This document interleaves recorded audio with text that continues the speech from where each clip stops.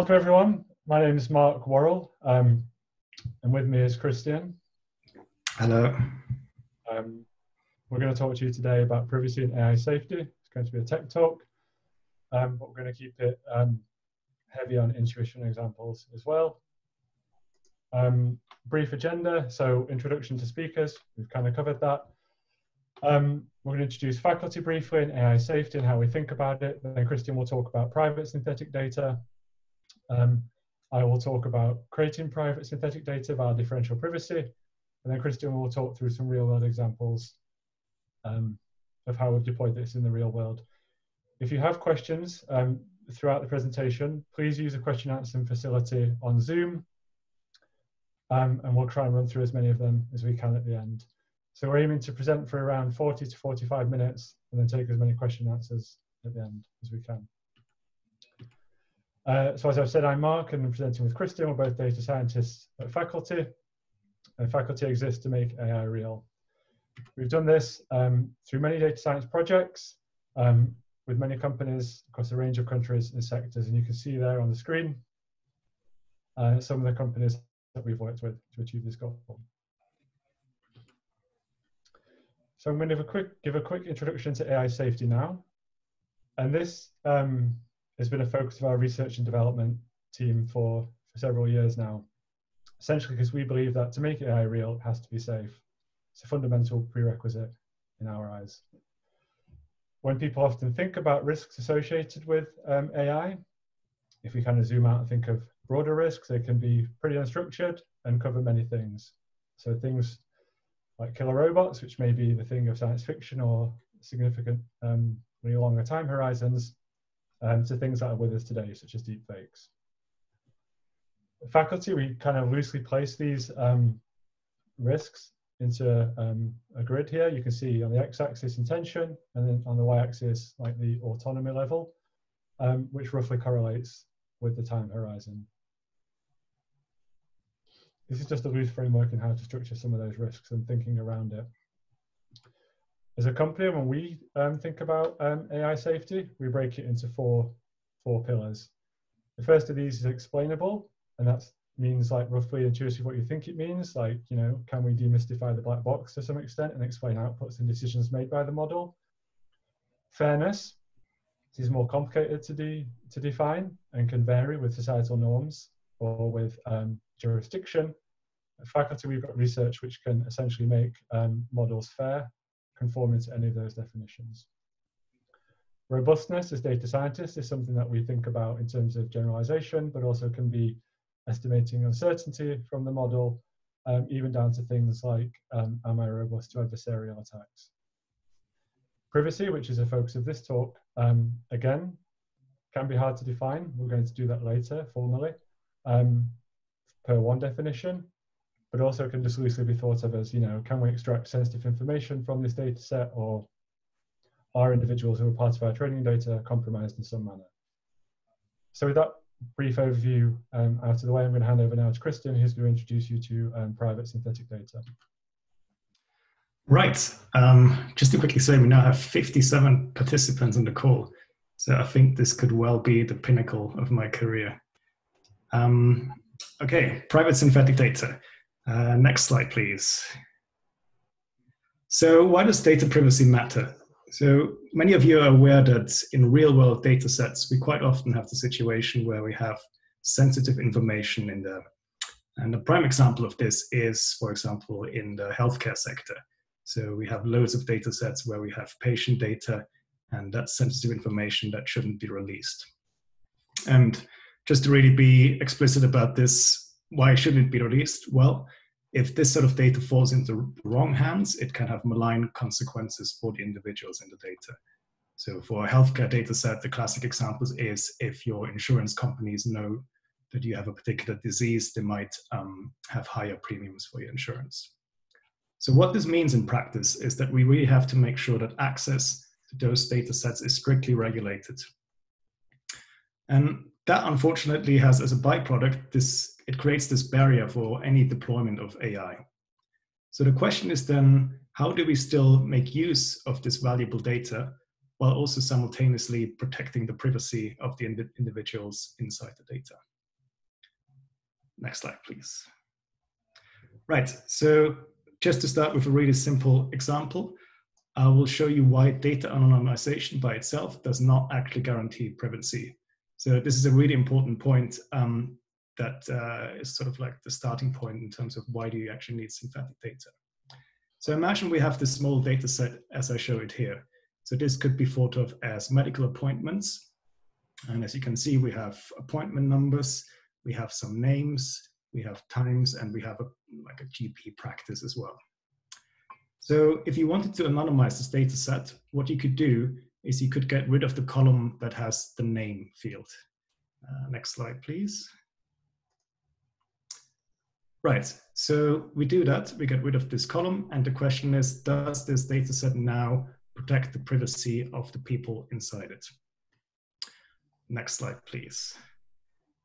I'm going to argue that is not the case, and I'm going to show you how this could not be the case. So imagine now, in addition to this first data set, we also had some auxiliary data.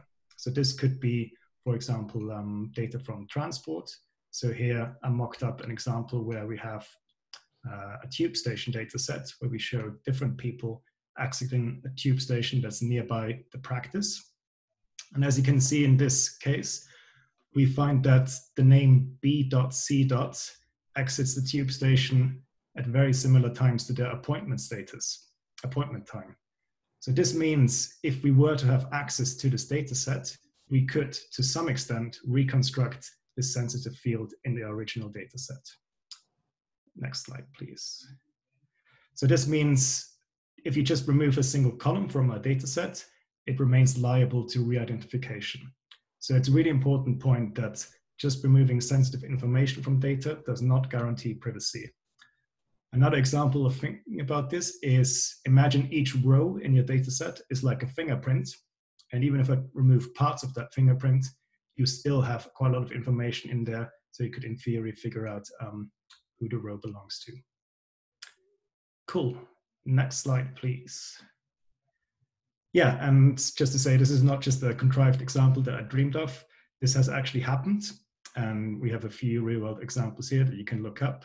The most famous one is probably the Netflix prize, where people were sort of given this open data set of Netflix movie recommendations, and then which was supposed to be anonymized, but then researchers found they could actually re-identify this using another data set. Cool. Next slide, please. So now I'm going to talk about synthetic data and why this offers help in this sort of situation. So let's define synthetic data first. Imagine we have some real data here on the left, and this looks like some census data where we have names, ages, and occupations. And now imagine we have some sort of mechanism that makes synthetic data. Next slide, please. So here we have some private synthetic data. And as you can see, we have sort of similar information in there. We have the same columns, we have similar fields in there. And if you go to the next slide, what's important here is that even though like all the data, all the rows in the data are different, what the private synthetic data does, it still is sufficiently like the real data in many aspects. So it manages to capture like key statistical properties, for example, the mean age. So if you were to compute the mean age in this left-hand and right-hand data sets, you will find they come out the same. Quick footnote here, when we did this in rehearsal, I actually managed to get those numbers wrong, but I'm pretty sure they're now correct. So if they're not, you know, let me know. Cool, next slide. So privacy, how does this guarantee privacy? So Mark will formalize this later on a bit better in terms of mathematical terms, but essentially what happens here is that when we generated the synthetic data, we didn't really have any dependence on a single row in the data, but instead it was all about sort of extracting statistical properties that sort of remain constant without having a single row included or excluded. So based on that, we make the synthetic data. So it's not dependent on like an individual in the data, it just captures aggregate properties. Next slide, please. Yes, and finally, always we have to remember with synthetic data is if you really want to know how useful is my synthetic data, you always have to think of a specific task in mind. So utility always needs to be assessed with a specific task. In this example, we saw that the mean age comes out the same, if I fudged it correctly. But if we were to find like the fraction of data scientists in this example, we find that in the real data, we have 2/3, but in the synthetic data, only 1/3. So we have this synthetic data set would be great for computing the mean age, but not so good for finding the fraction of data scientists in the population. And I think that's all from me. And now we head over back to Mark, who will go through the glorious mathematical details. Thank you, Christian. So I'm going to walk through now an introduction to differential privacy, which is a framework which we're going to apply here to give us the guarantees that we require. I should know that every time I've given this presentation so far, I always seem to mess something up, so I'll try and catch myself if I do that today. So Christian's already alluded to this fact that traditional methods like anonymization or aggregation don't protect privacy. And we can kind of think of this loosely as this fundamental law of information recovery, which is that overly accurate answers to too many questions destroy privacy. And intuitively, that makes sense to us. We always have some friends who, when we ask them a question, answer precisely, and we can easily extract the information which we require from them. And other people who, either on purpose or not, just answer imprecisely to things, and it takes us many more queries to get the information that we require, if we get it at all. And some of these attacks can be applied to machine learning models that are trained on data. We can actually work out if we have access to that model to query via an API to look at its outputs, or if we have access to the model weights or parameters itself, we can actually find out sensitive information from people from the training data. Some of these attacks are sophisticated and they do require significant effort. But regardless, if you're not using a formal framework, you have no guarantees of privacy. And this is precisely what differential privacy will give us. It will give us a mathematical framework to think about privacy alongside precise guarantees. So we talked about privacy being a concern for models and not just for data. And we can loosely think of this trade-off in terms of privacy and utility. On the y-axis, we have privacy here from bottom to top. We have no privacy to maximum privacy. And on the x-axis, we have no utility of our data. If we move to the right, we have maximum utility. So there is a trade-off between how private we want to be and how much utility we want to retain. And if we think of starting in the right bottom corner of this chart, which is where we have maximum data utility and we've done no privacy procedures, that's where we usually are. And if we move up the privacy plane, then we give up some data utility. Obviously, we'd love to be in situation 1 with maximum privacy and maximum utility, but typically there'll be some trade-off, and we're going to be able to quantify that trade-off and find an acceptable trade-off for our use case. And that will vary per our use case. In some realms, it's obviously much more important to keep data private than in others. So just to step back for a second before we jump into the technical details, and to think about how we should think about privacy. Given we want to respect the privacy of individuals in our data, a first thought might be that we shouldn't be allowed to learn specific things about people within our data. But that turns out to not be quite right. And we can illustrate this with an example. Let's say we have a friend, Bob, who smokes, and we then find out via the internet through some scientific study that there's a link between smoking and cancer.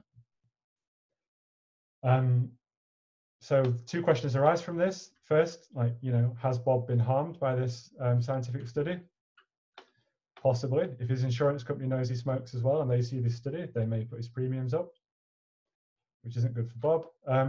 But has his privacy been compromised? Differential privacy will say no, with the rationale that the impact on the smoker, Bob, is the same independent of whether they were part of the study or not. It's the conclusions of the study which have harmed him, not his presence in the data set or not.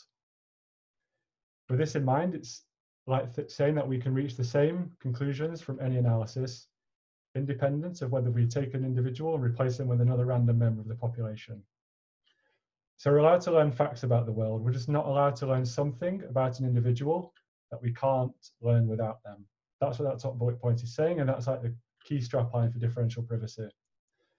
And we're going to see later how that's aligned with in machine learning, like preventing overfitting, and is actually will help us generalize. So in this sense, differential privacy doesn't save you from harm. It saves you from any additional harm that can arise from being a member of a data set. To do this, we've already alluded to the fact that we may have to be slightly less accurate in our responses. And we can illustrate this by the randomization procedure and coin flipping. And this is something that researchers have been doing for many years. So let's say we want to collect accurate information about whether people have performed a certain act. And let's say this act is something like drink driving that people don't want to admit to, and therefore it's difficult to get reliable statistics around it. So we can do this and also protect an individual's privacy by like playing the following game. We can give them a coin that we know the bias of, and let's just assume for argument's sake it's a fair coin. Then we send them into the corner and we tell them to apply steps 1, 2, and 3. We don't see the outcome of their coin flips. They just come back to us at the end of this procedure and say yes or no to whether they've committed act X. So precisely, they flip this coin once. If it's tails, they respond truthfully. If it's heads, they flip again and respond yes if it's heads and no if it's tails. If you were to sit and work out what that procedure gives you, you'll quickly realize that we can actually work out accurately the proportion of people who have performed act X. So that allows us to get accurate statistics about the population as a whole. Equally, given that any person who flipped these coins, and we didn't see which coins they flipped, had a 25% chance of getting 2 heads and therefore answering yes, regardless of whether they've committed act X or not. We've given any person the ability to just turn around and say, yeah, you know, I got 2 heads, didn't actually drink drive. So we're giving them a sense of privacy through plausible deniability. The key idea here is that randomization is essential for any privacy guarantee. So with this in mind, we're going to introduce differential privacy. Specifically, we're going to introduce epsilon differential privacy. There is a more relaxed version of differential privacy that exists called epsilon delta differential privacy, but it's easier to introduce epsilon differential privacy. The ideas are identical. So I'm going to introduce the terms on this slide first, and then we're going to walk through an example straight after. So data sets D and D prime are essentially the same, apart from one row in D prime has been either added or deleted versus dataset D. Epsilon is our privacy loss or privacy budget, depending on how you think of it. This mechanism M, for machine learning, we can think of this as a machine learning model that's been trained with the addition of some differentially private algorithm. So it's had some randomization procedure applied to it. S is just an event or an outcome from our model. So what the left-hand side of this equation is saying is that the probability that I see an outcome S from my model trained on dataset D is less than or equal to seeing that same output from my model trained on a different dataset D prime, crucially only different by one row, with this factor e to the epsilon. And if epsilon is 0, then the left-hand side is equal to the right-hand side, and the output of the model doesn't change depending on whether it's trained on dataset D or D prime. And it's the mechanism M that has introduced randomization.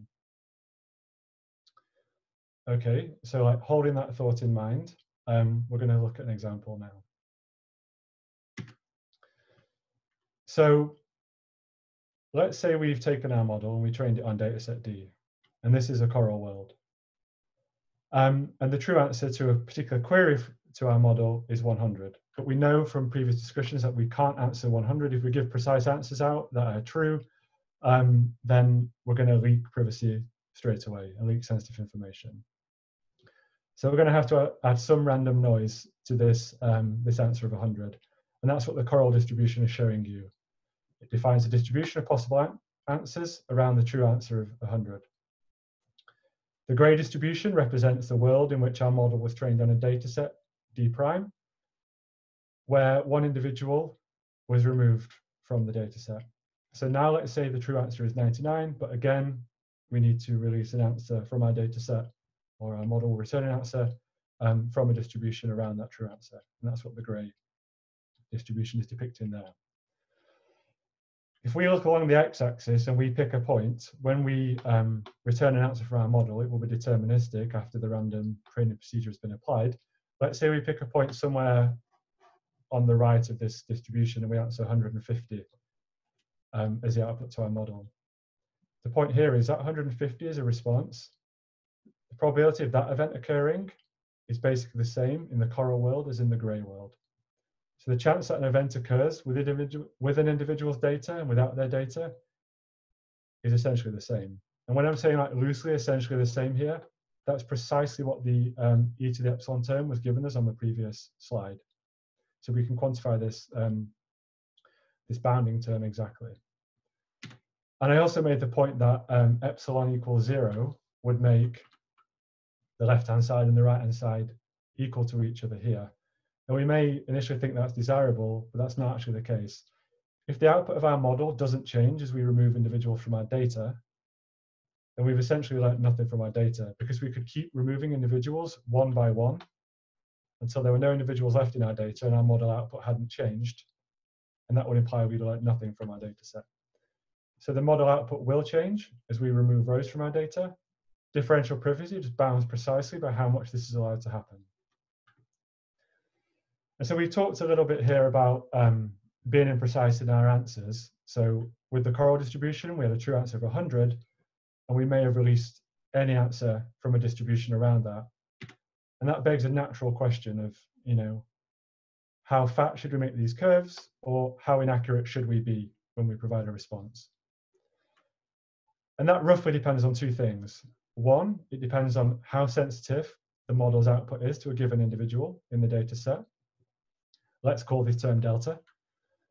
And also like how private we want to be. This is epsilon. If epsilon's small, that's highly private. So let's again say epsilon 0.1. Then the heuristic is that standard deviation of these curves should scale in proportion to delta over epsilon. And we can understand this as follows. If we want to be highly private, i.e. we want a very small epsilon, then delta over epsilon as epsilon tends to 0 will blow up as a term, and the standard deviation of these curves will be huge, and we'll be providing very inaccurate answers to responses, but we'll also be preserving privacy. If we're highly sensitive to a given individual, then delta is large, and as a numerator term, then the standard deviation also increases. If epsilon were very large itself, then that would correspond to the peak distribution in the middle, where we'd be providing low privacy and being very precise in our responses. So that's like a whistle-stop overview of differential privacy as a definition. So I'm going to talk now about some of the formal guarantees that the differential privacy gives us. We have the ability to quantify the privacy guarantee exactly for both individuals and groups. If we are epsilon differentially private with respect to an individual, then we are k times epsilon differentially private with respect to a group of size k. It's robust to all future attacks. This is called being immune to post-processing, and it actually applies regardless of the compute power you have. Differential privacy is a definition, but it's programmable. And so different algorithms can implement differential privacy in different ways. But crucially, it's composable, which means we can take the outputs of data sets or models that are differentially private, combine them, and be guaranteed that the output itself will be differentially private. This is going to be crucial when we think about the implementation that's commonly used called differentially private stochastic gradient descent, which essentially ensures that with respect to any mini batch in the data, we are differentially private, and therefore we're going to be differentially private with respect to the data set as a whole. This is called composability. The fact we can now quantify privacy and do it exactly allows policymakers and wider decision makers who own data to quantify exactly the trade-off between privacy and utility. And as I've already alluded to, like privacy and generalization are aligned goals. Not memorizing or learning specific things from an individual that don't apply to other individuals in the data set will stop you overfitting. And differential privacy is also called the gold standard. It's actually going to be used for the 2020 US Census, which is highly exciting. If you want to read more about differential privacy, there's a free online PDF by Cynthia Dwork and Aaron Roth called the Algorithmic Foundations of Differential Privacy. If that's quite formal and definitely assumes like mathematical and computer science backgrounds, but if you want to get a gentler introduction, then given that differential privacy is actually being used now for the US Census, Cynthia Dwork has provided some YouTube talks online, which are very accessible, motivating the intuition and ideas behind differential privacy. So that's differential privacy in a nutshell. Let's talk quickly about how we can combine this with generative modeling. I don't have time to introduce generative modeling. I'm going to, in one slide, in about 30 seconds, explain what a VAE does. So a VAE takes data in, has an encoder, which is a neural network, and essentially learns some compressed representation, which essentially parameterizes a probability distribution. And then from sampling, and by sampling from this probability distribution and passing it through a decoder whose weights are learned during the training process, we output synthetic data at the other side. To combine this with differential privacy is through an algorithm called DPSGD, differentially private stochastic gradient descent. And we've kind of got a simple slide that introduces this idea here.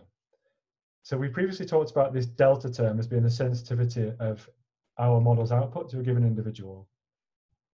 What DPSGD does, and there's a reference paper there at the bottom, you can see, is clips gradients whilst we're training the neural network to a known norm. This bounds our sensitivity to any individuals within the data. And we know the norm, we fix that norm. We then add noise. The amount of noise that we add will give us a certain privacy guarantee. If we want to be more private, we'll add more noise, less private, less noise. And that's what's kind of being depicted in this chart here. We're ignoring here any stochasticity that relates to mini-batching.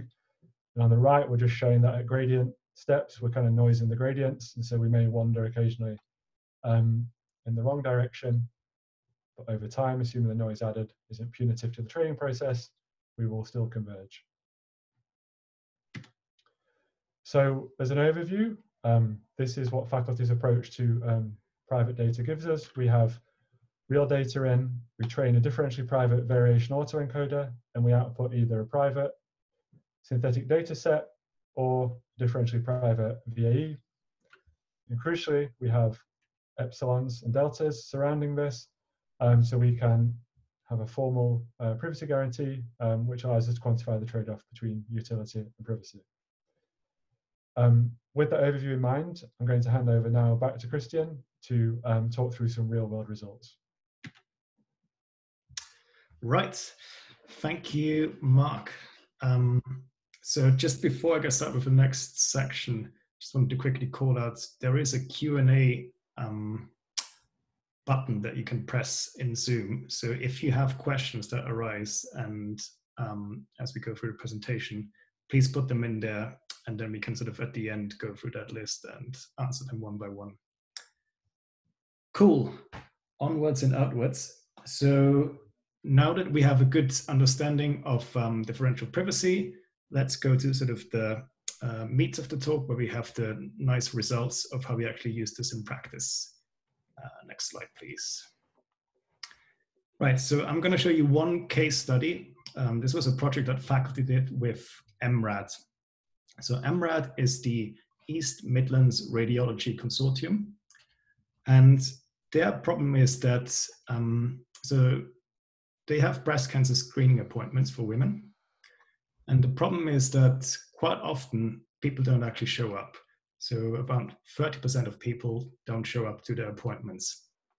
So this is obviously not great from an operational perspective, because it means you have some inefficiencies in terms of, you know, staffing and not making sure that resources are used well. So the solution to this sort of problem would be to have a machine learning algorithm that, for example, predicts the likelihood of a no-show appointment. And once you have that, you can then take an intervention for people where you have a low attendance likelihood. So this could be sending them a text message or actually giving them a call to make sure they actually show up. So that's the idea in terms of the business problem. However, this data obviously contains highly sensitive information, and as such should never really leave the sort of secure MRAD environment. So the question is, how do we approach this in this case? Next slide, please. Right, and our solution to this was to have a machine learning model that is trained on the synthetic data and then deployed on the real data. So let's go through this diagram step by step. So here we have sort of two sections. On the left, we have the MRAD environment. So these are, imagine a computer sitting somewhere in MRAD. And then on the right, we have the faculty environment. Imagine a faculty computer. And in between, we have this sort of line, which I call privacy moat. And this sort of means that any sensitive data should never really cross this line. So we really have a good separation between the MRAD and the faculty environment. Okay, so how does this then work? So if we start at the top left, you can see we have some real historic appointment data. So this means we have appointment data that sort of shows us previously if people showed up or not, so some features and an outcome. What we then do is we take our sort of synthetic data generator, or private synthetic data generator, and train this on this real historic data. So this happens all inside the MRAD environment. Once we have trained this model, we can use it to generate a bunch of private synthetic data, and that, by definition, is then safe to leave the MRAD environment. So we go across the mode and we have private synthetic appointment data. Now we're in faculty environment, and that means we can just use this data to our behest and just train a machine learning model to try to predict the appointment status entirely on the synthetic data. Once we're reasonably happy with that, we've sort of validated our model well enough, we can actually say, okay, this model seems to work well, let's try to actually get it back into the MRAD environment. So this means we cross the privacy moat again, this time from the other side, and we just take our model and start deploying it in the MRAD environment. Now this means we have a model in the MRAD environment, and what we can do is we can take the real data again, so this could be current appointment data that's coming in right now, and then based on that, we can feed that into the model and get a likelihood of attending the appointment out. So this is sort of the way we approach this problem, and this provides us a way to make sure that the sensitive data never leaves a secure environment. It's probably worth pointing out that other approaches do exist, so you could also imagine something like a federated learning approach. But the reason this is quite nice is that it's quite a low-cost way, because all you have to do, if you have to make sure that the synthetic data generation happens on a synthetic side, and then once you make the synthetic data, you can do everything you want in sort of your own environment. So in terms of computational infrastructure, it's quite scalable in that sense. Next slide, please. Right, and here we have some actual data. So what I'm going to show you now is a bunch of univariate comparison between real data and synthetic data that sort of broadly assess the quality of the private synthetic data. And here you can see a few histograms of numeric data. So on the y-axis for all of these plots, we have the count. So this is the number of people in the data set. And on the x-axis, we have 3 different numeric features. We have a booking date time. So this is like a timestamp feature. Screening appointment number. So this would be like appointment 1, 2, 3. So a discrete feature. And then also we have time since previous screening. So this would be in days. One key thing to note here is that this is not actually real data, the real data. The real data in this case is a toy data set that has similar properties to the actual MRAD data. So this is more sort of showing if you have this type of data, you can do this sort of thing. And as you can see, the histograms here in red, we always have the real data, and in gray, the synthetic data. And broadly on all of these 3 plots, we see that they overlap quite well. So we can see like the peak falls in the same range, and we can even capture properties that seem a little bit more difficult. So for example, on the plot on the right, you see we have this sort of almost bimodal distribution where we have a peak at 0, and then another sort of Gaussian feature at higher values. So even that we can capture with our method quite well. Just to be absolutely clear about it, because some people have been getting confused with these plots. So the red and gray are the real and synthetic data, and whenever this sort of dark red color is, that means the two distributions actually overlap. So just to make that clear. Cool. Next slide, please.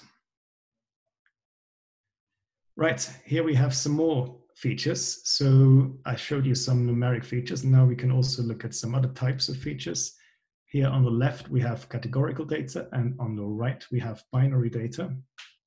So for the categorical data, we have something like the practice postcodes, which has something like 80 values in there. And same story as with the previously with the numeric data, we can see there's quite a high overlap between real and synthetic data, which gives us confidence that our synthetic data has good quality. Then a similar conclusion can be reached on the right with the binary data, where you see in this case, it's really spot on in terms of the distributions. Like you can not even see any difference between the real and synthetic data in terms of these proportions. So this is a univariate assessment of the data, which tells us that on sort of a column by column level, the synthetic data looks quite good. So if you go to the next slide, we can also look at bivariate association in the data. And for this, what we've done is to compute the correlation coefficients between features. So here we have Spearman correlations in the real data and synthetic data. And this sort of tells you how much does one feature depend on another feature. So if they're highly associated, if they're perfectly correlated, it's 1. If they're perfectly inversely correlated, it's -1. If they don't depend on each other at all in terms of Spearman correlation, then it would be 0. So this gives you some sort of indication of feature interactions on a bivariate level. And as you can see, again, we're doing fairly well in terms of reproducing what we see in the real data. So in the sort of these numbers always tell you the correlation coefficient, and the colors indicate the value as well. So just by looking at the colors, you can see that looks quite similar. And based on that, we have a good reproduction of these correlation coefficients in the synthetic data. We can also look at specific examples. So for example, if you look at the, I don't know, booking date separation and booking date time, we have in the real data, we get -0.66. And in the synthetic data, we get -0.65. So this seems super close. And same thing happens if we look at something that's less strong in terms of the correlation. So if you look at correlation between, I don't know, appointment status and screening appointment number, we have -0.04 in the real data and -0.08 in the synthetic data. So you see that the same trends are definitely captured in the synthetic data, even though it's not perfect in terms of the actual numbers. So this means that the data obviously has the same trends, but it's not a one-to-one mapping really, because it is ultimately a synthetic data set that will differ a little bit. So these capture to some extent univariate and bivariate distributions of the data. What's important to note is that that's obviously not everything that's going on. You could have much more complex dependencies in your data, and these are generally quite hard to tease out with these sort of simple statistical exercises. So as I was saying earlier, the best test of this data will of course come from actually training a machine learning model on it and then seeing how it performs, which we'll get to in a bit. Next slide, please. Right, so what I also wanted to show you is we can actually compare directly rows in the real and the synthetic data. So here you can see a table of one row in the real data. So on the vertical axis, we have all the features in the data set. So they go down. And compared to that, we have the row in the synthetic data. And here the row in the synthetic data is actually the closest match. And the closest match here means that we use the Gower distance to find from all the rows in the synthetic data what's the closest one. It's almost like a nearest neighbor I can find in the real data. So here what you can see is that for quite a lot of features, for example, the categorical features, we actually get exactly the same value. For example, practice postcode, smart clinic, we have identical values in real and synthetic data.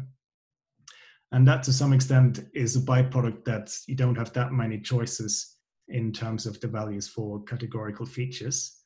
But if you look at some of the numeric features like time since previous screening, or what else do we have?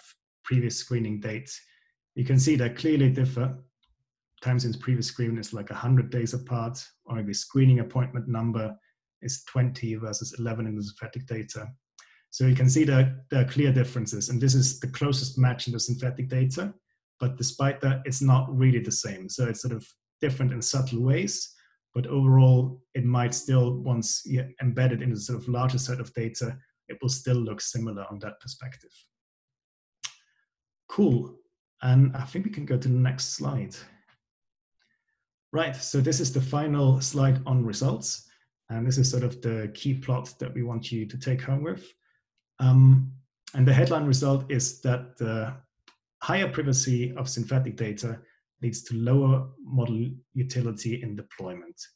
Or stated the other way around, if you want a high model utility, you can't have also super high privacy.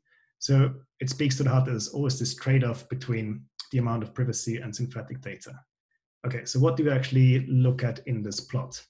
So here on the y-axis, I show you the performance of the model.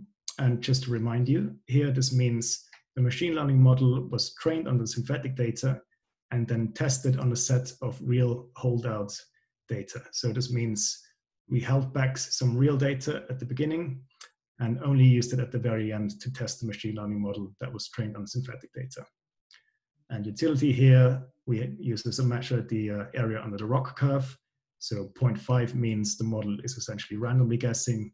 And then the best possible utility of the model you can have is 0.8 in this case, which is a model trained on the real data directly. And as you can see in red line, we have the different synthetic data sets and the associated model utility. And as we have the very highest privacy, so epsilon around 0.1 or so, we actually create synthetic data that's practically useless for this sort of classification tasks. But as we reduce the amount of privacy and get to epsilon around 1, we can see we actually gain a useful data set and a useful model. And we get an area under the ROC curve of around 0.7 or so. And you might say this doesn't look amazing because in the real data I get 0.8, but it really sort of depends on your application. 0.7 could be great in terms of getting a model deployed and having something that actually works a lot better than what the current system is. And also to emphasize that here really the optimal choice depends on your needs. So maybe for some use cases, you don't have that stringent constraints on privacy. So we can go to higher epsilon values and then get better models. But maybe for other cases, that's not possible. And a really high privacy means we have to make some trade-off in terms of the model performance. Right, and with that, I think we can go to the conclusion. So conclusion, I've got 3 points here. First thing is making AI real requires safe ways to utilize data sets that contain sensitive information. So we firmly believe that there's loads of data out there that has sensitive information, but that is sort of locked up in organizations all over the world, which should not be used as it is and should not be used in an anonymized form. So we think that technology here can really make a difference in order to get to somewhere where we can unlock the value of the data sets. And in particular, we think that this sort of approach of differential private synthetic data can unlock the value of these data sets without really compromising privacy. And we believe that this sort of approach is sort of simple and generalizes to many domains and data sets. And by that regard, hopefully it will enable AI adoption in many areas where privacy is really paramount. And I think this is the end of the talk. Yes, it is. So now the fun starts, the Q&A section. I notice we have quite a lot of questions here that we can go through. How do we do this, Mark? I can't see them, so you'll have to just shout them out, I think. Okay, shall I just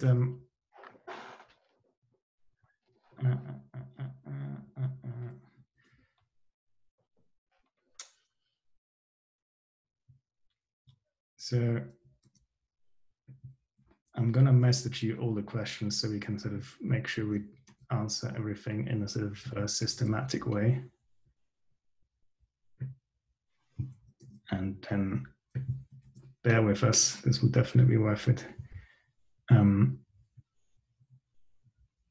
Yeah, also feel free to answer more questions as we go along if you have any more burning desire for more information.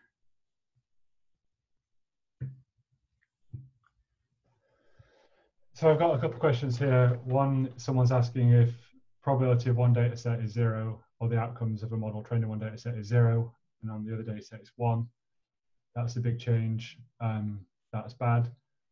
The point is precisely that it's the e to the epsilon term that bounds how much that's allowed to happen. So it won't be allowed to happen that you could have, for a given epsilon, such a large change. If epsilon's small, you'll be limited in how much that ratio can change.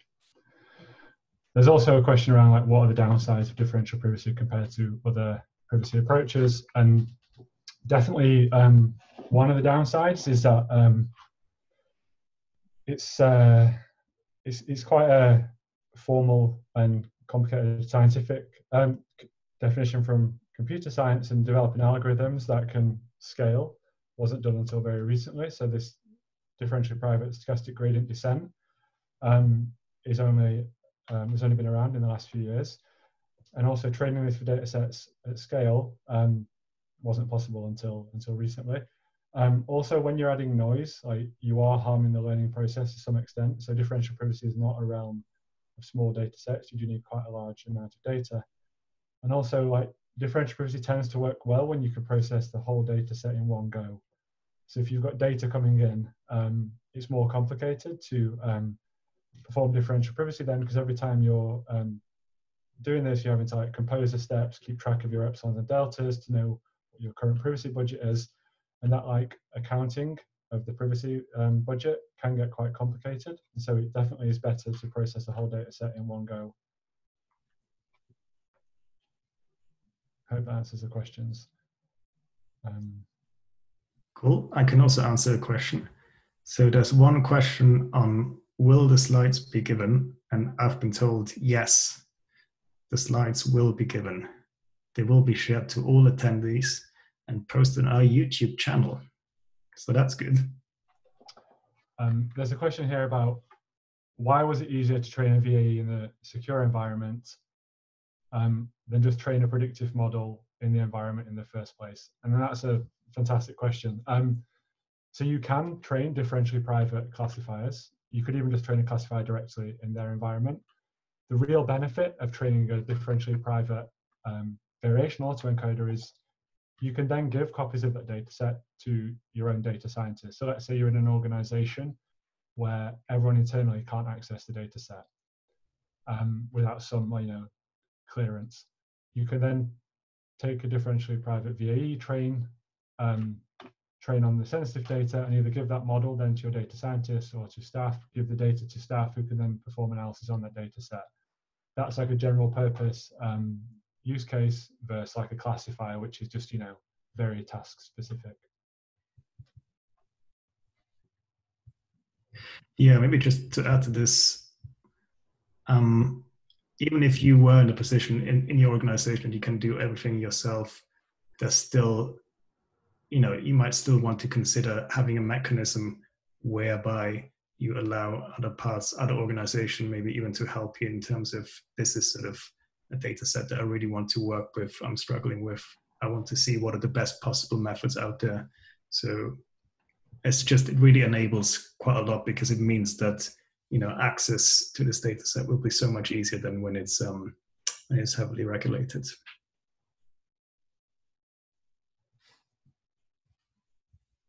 Cool. I notice we have another question.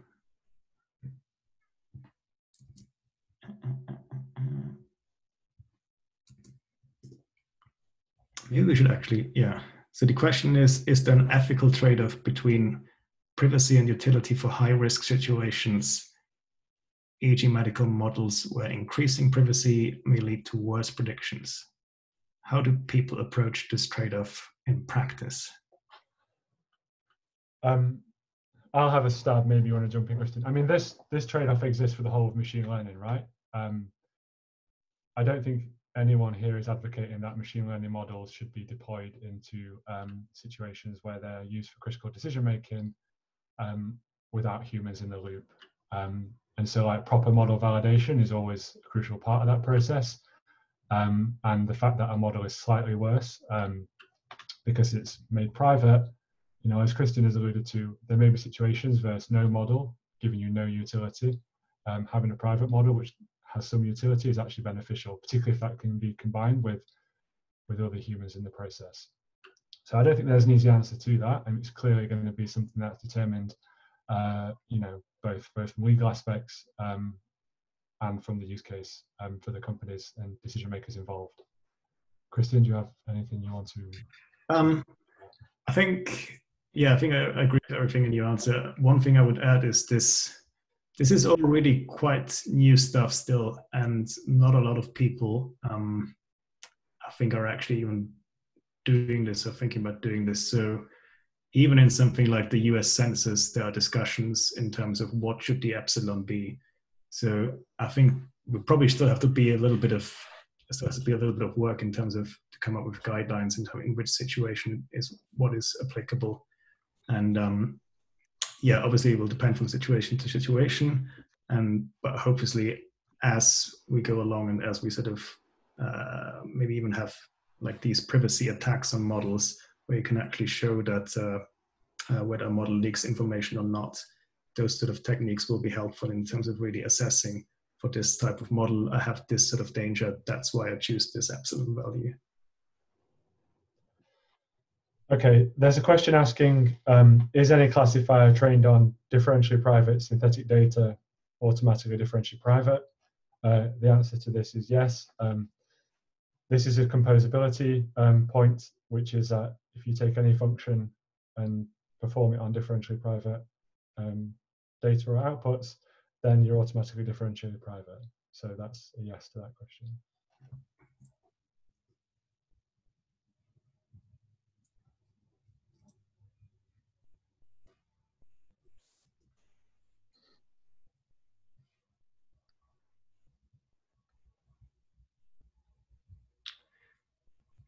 We have more questions. So, maybe I'll let you take the VAE one. I was just going to read it.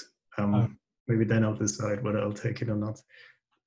With the VAE in the secure environment, why would you use that VAE to generate synthetic data examples versus just passing the embeddings from the real data over to the other environment for modeling on latent data? Right, do I understand this? Well, I'm not sure if the person's meaning, will the latent space respect privacy? And I think the answer to that would be no. Well, unless it was differentially private, differentially privately trained. I mean, I guess we could pass a latent space over and work with that, but ultimately we do want to build a machine learning model that's probably interpretable to the people. So at inference time, they can pass the real data in, and the classifier itself was trained on the real you know, structure of the data with the correct columns, etc. Yeah, I don't know. Yeah. So this is the embeddings from the real data over to the other environment. Yeah, I think the key point is if you have embeddings on real data in a non-private way, you know, that's non-private. But if you do it for synthetic data, yes, in theory, that's like essentially saying you pass your VAE over to the real environment, which in a way poses a little bit more risk because then you actually have access to the data generating mechanism. So by just giving you the synthetic data that comes out, you sort of limit the amount of information you can squeeze out of the model. So it provides you actually a higher guarantee of privacy in this case. Yeah, so on that point, it should be noted that the synthetic data from a variational autoencoder is more private than the VAE itself because it represents a finite amount of samples from the VAE. Obviously, VAE you can just keep sampling forever, basically. There's a question around, is there a standard epsilon per industry or problem type? No, is a short answer. It will be very interesting to see what the US Census thinks is a sensible answer to this question. There is a theoretical value of epsilon, which is basically log 2. And if you don't get an epsilon below log 2, then in theory, someone could have still some chance of in the future being able to extract something from your data. It should be pointed out that from experiments we've conducted, you can take state-of-the-art machine learning attacks from research, conduct those on data sets and models, and even for epsilon values that are significantly higher, so we're talking in the hundreds here, you can basically thwart current machine learning attacks. And so obviously not having an epsilon below log 2 means that in the future someone could be smarter and design a better attack, or they could have more compute power, and you're not going to be safe unless your epsilon is below log 2. But very high epsilon values at the moment do guard against state-of-the-art attacks at present. Cool. I think that's answered. So we have a bunch more questions and we have 1 minute left. So how do we approach this? Maybe pick one more question to answer.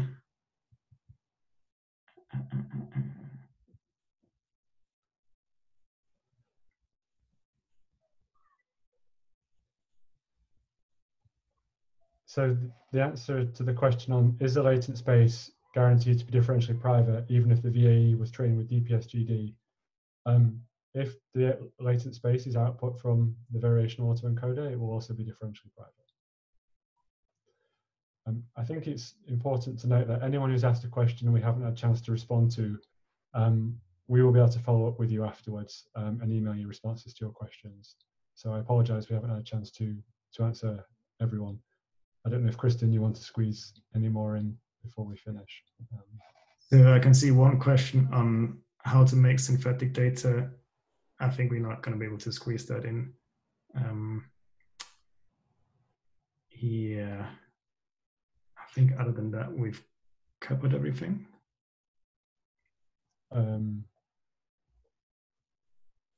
Yeah, I mean, there's a few more questions now, but I don't think we're going to have time to respond to them.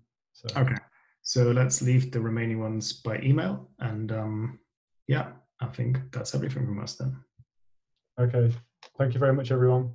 Great, thank you. Hope you enjoyed this. Have a lovely evening, everyone. Bye. Bye. Bye.